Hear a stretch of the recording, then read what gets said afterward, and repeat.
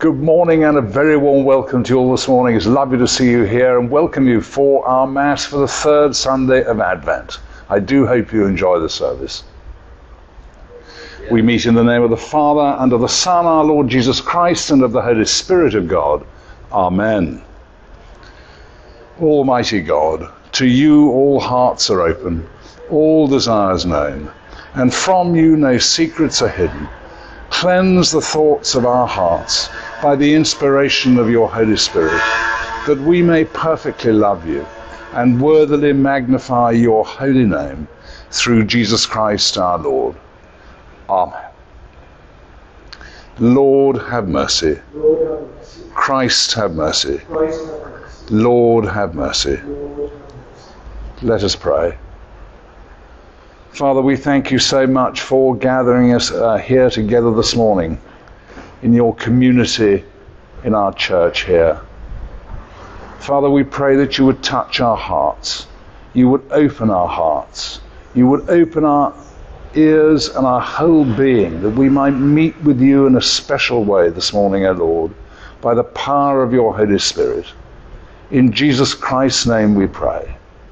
Amen. The first reading is taken from the book of the prophet Isaiah. The wilderness and the dry land shall be glad, the desert shall rejoice and blossom.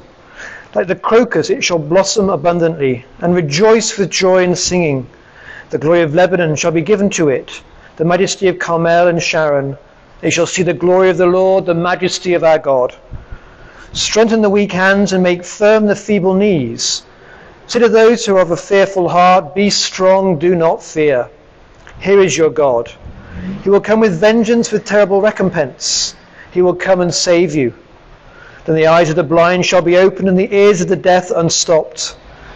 Then the lame shall leap like a deer, and the tongue of the speechless sing for joy, for waters shall break forth in the wilderness and streams in the desert. The burning sand shall become a pool, and the thirsty ground springs of water. And the haunts of jackals shall become a swamp. The grass shall become reeds and rushes. A highway shall be there, and it shall be called the Holy Way. The unclean shall not travel upon it, for it shall be for God's people. No traveller, not even fool, shall go astray. No lion shall be there, nor any ravenous beast come upon it. They shall not be found there, but the redeemed shall walk there.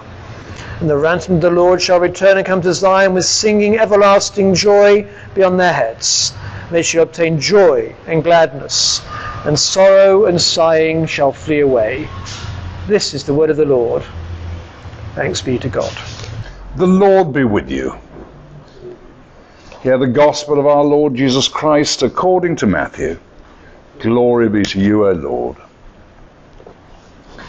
When John heard in prison what the Messiah was doing, he sent word by his disciples and said to Jesus, "Are you the one who is to come, or are we to wait for another?" Jesus answered them, "Go and tell John what you hear and see.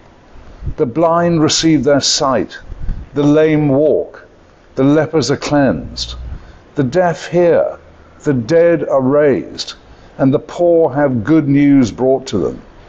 And blessed is anyone who takes no offense at me." As they went away, Jesus began to speak to the crowds about John. "What did you go out into the wilderness to look at? A reed shaken by the wind? What then did you go out to see? Someone dressed in soft robes? Look, those who wear soft robes are in royal palaces.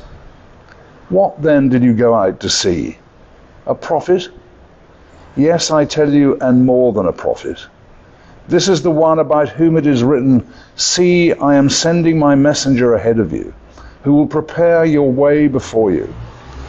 Truly I tell you, among those born of women, no one has arisen greater than John the Baptist, yet the least in the kingdom of heaven is greater than he." This is the gospel of Christ.